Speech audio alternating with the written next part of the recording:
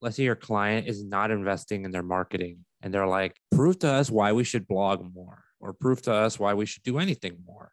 I'm just putting together this dashboard that you actually end up getting a decent amount of data. You end up making some good analysis. So I'll just share it real quick and I'll go over it. Lindsay had asked me to do a competitive dashboard. I'll just go over what I'm doing.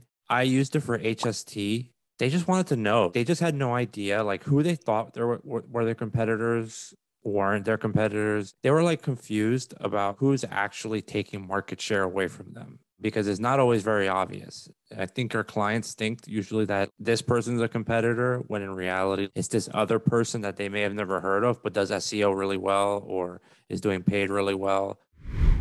So I took all the competitors. Legacy Box is our company, but the rest are their competitors, right? In a perfect world, all your competitors will have enough data, but Legacy Box's competitors don't have that much data. So it's only a few of them.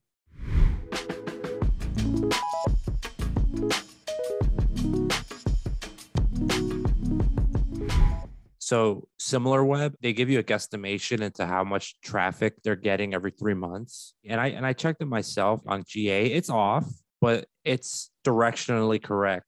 So basically, for example, Legacy Box in 3 months, they'll get 830,000 visitors. Their next biggest competitor will get 332,000 visitors. And then SimilarWeb would also tell you their top traffic channel. So for example, Legacy Box's top traffic channel is organic, and it accounts for 57% of their traffic. Scan Cafe, it's half. And then for iMemories, it's 58% direct. So most of their traffic comes from direct. And then I think SEO or organic accounts for like 30-something%. And then the other competitors are just so small. And who knows what they think about them, right? They might think like, oh, Scan Digital is important for some reason. But they get no traffic. Organic wise, they get no traffic. SimilarWeb also estimates annual revenue. How accurate that is, I don't know, but it just gives you an idea of how big a company might be. It'll tell you how many employees they have, roughly 50 to 200 kind of range. They'll tell you if it's like small or big or whatever.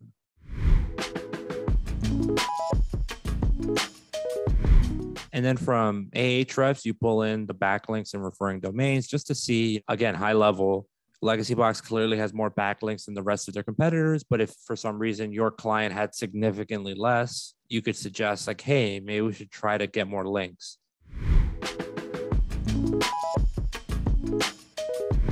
This looks like a lot, but this is just analyzing backlink data on aggregate. So basically from here, what I like to look at is a few things.